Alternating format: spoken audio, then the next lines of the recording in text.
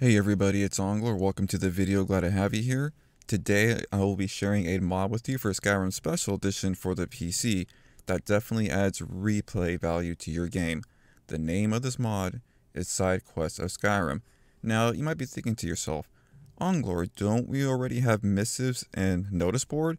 Those are really good mods and I've enjoyed them using for quite a while. But this mod does separate itself from those for a really big reason.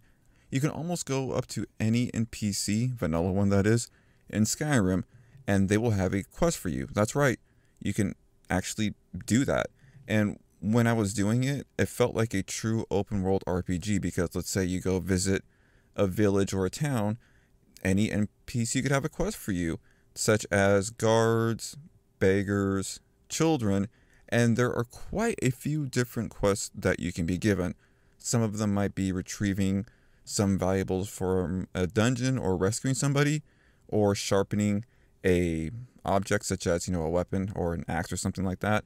And my favorite one personally was the NPCs will even give you a grocery list.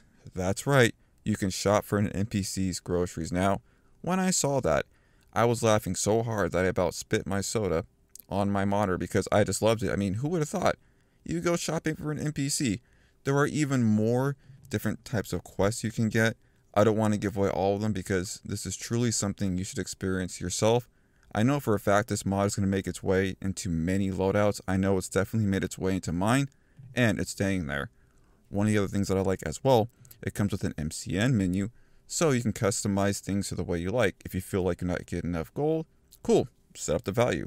And if you don't like the quest, you can either click it out of your inventory, the note that they give you, or you can go to the MCN menu and see what is active, click stop, and it's gone. Also, one of the other things that I really like about this mod is it feels immersive to me in this way. So for an example, let's say you go complete a quest for a noble or somebody that's well off, you're going to get some gold back, right? It only makes sense because they have money. But let's say if you take a quest from a beggar or something, or a child, let's say just retrieving their doll or rescuing their friend, they're going to give you what's probably considered junk into your eye because when you think about it, let's say you go retrieve something for a beggar like a piece of paper or even a child or something along those lines. They're not going to give you thousands and thousands of gold because what beggar is going to have that much money, or a child? So they're going to give you something that they hold valuable, but in your eyes might be junk. I personally like this because it adds like that immersion feeling to the game, and it just adds more reality. So that just adds along to it. Also, when you're doing quests for people, they can have a friendlier dialogue, and then they might even let you go in their house and take some of their possessions or even sleep there.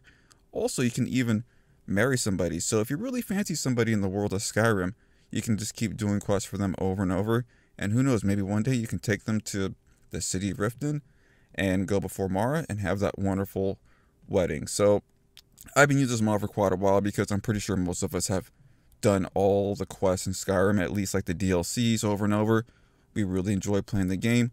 We've used other type of quests, but we're looking something for a little bit more different. And I think this is the mod because I just really like going up to any NPC, seeing what quests they have, and it's random every time you get it. And if you don't like it, you can just be like, you know what, just take that letter, rip it up, toss it, and go to the next one. So I highly recommend you guys try this mod out.